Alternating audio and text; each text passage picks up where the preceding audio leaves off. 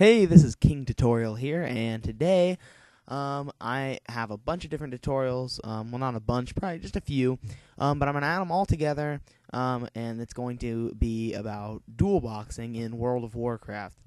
Now, the first thing I'm going to do, first kind of tutorial part, is to make the macros that you need in order to do these things. So let's get started. First of all, I'm doing my Dualbox different classes here, and I'm going to show you how to make a macro if you don't know how to do it, and tell you why you need these and whatever. So to get started here, you want to go to your alternate guy. So your main guy is going to be your, like, attacker, your tank style, like, a warrior, paladin, or whatever. And then the other one's going to be usually like more ranged, like a mage, because he uses mostly magic and stuff. So anyway, first of all, what you're going to want to do is you're going to clear all your hotkeys, including these drink and food. For some reason, it likes to randomly, maybe not randomly, pretty much all the time, it likes to eat whenever you actually use one of the hotkeys, which is really annoying. So you're going to want to remove those first, definitely. Now you want to remove all of these. There might be a faster way to do this, but I really don't know, so whatever.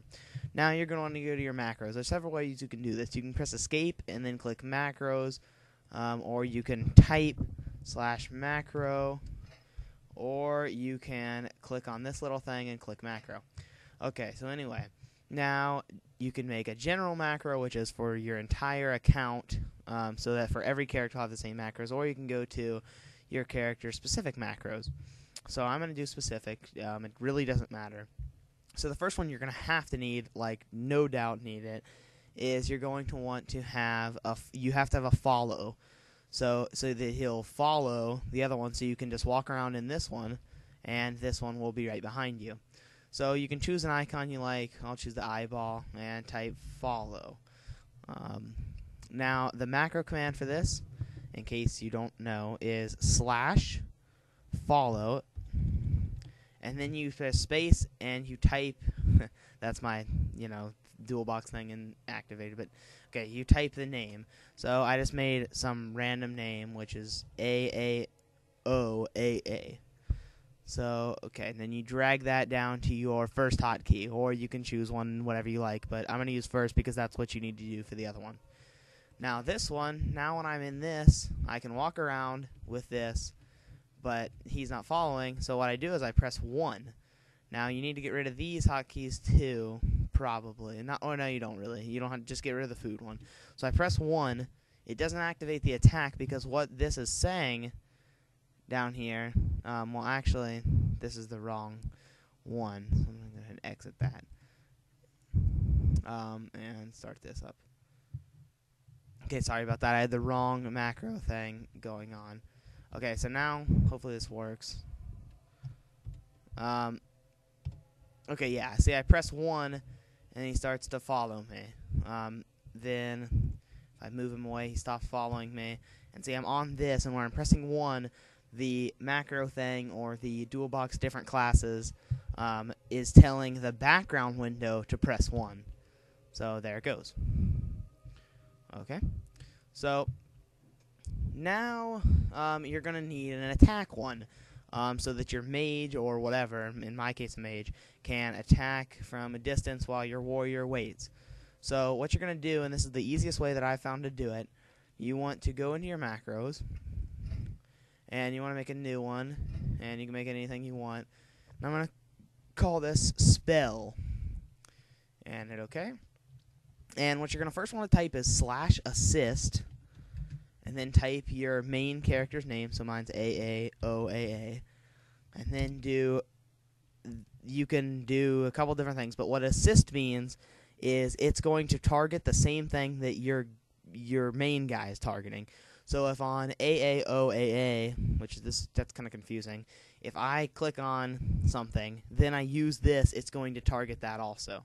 So now you're going to want to press enter and go and type /cast, and then you're going to want to find your spell. Mine's Fireball, but just to show you, you're going to go to Fire and whatever, and then Fireball.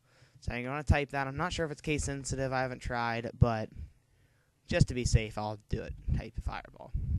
Now just drag it down to your hotkeys, and there you go. Now you can also make one for buffs and for other things like heals and stuff. But at the moment, I'm just going to make those because I don't have a lot of time, and I've already used about half my time. And also, I should mention this, if you are having 2 accounts and you're using Recruit a Friend, which I highly encourage you to do because you can level way faster for 3 months, you're going to want to invite the other person to a group. So I'm just going to go down to invite and accept. Now, another thing you're going to want to do is set the loot to free-for-all. This makes it so that either one of you can click on the loot and you'll loot it instead of the one that did the most damage, or however the normal one works. I'm not exactly sure, whatever, I don't really care. Okay, so that pretty much wraps up the whole macro part of the tutorial. Now I'm going to show you the 2 characters that I've played for just a little bit, and I'm already level 8 on both of them. I know that's not a big accomplishment or anything, but really, my slash played's 30 minutes, but that's because way over half of that, probably 20 minutes, 25 minutes of that was just setting this up and trying to figure out macros and everything. So I'm just going to first start this off by showing the macros that I have, and they're probably not perfect, and I'm not going to really go into a lot of detail, but if you need me to make another macro tutorial, I'll be glad to, even though I'm not the best macro person.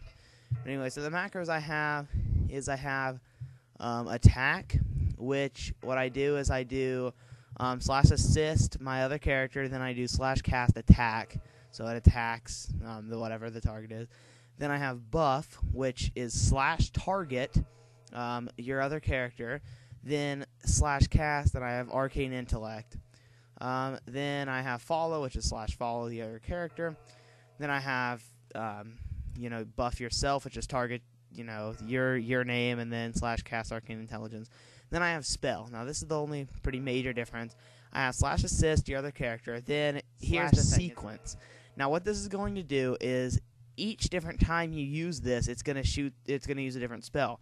So how I have my sequence, just because I set it up, I have Frostbolt, then Fireball, then Fireball, then Fire Blast. So I have to use it 4 times in order for it to completely do the entire sequence. And that's about all with the macros. This is not supposed to be a macro tutorial, yet I've already spent a couple minutes on macros.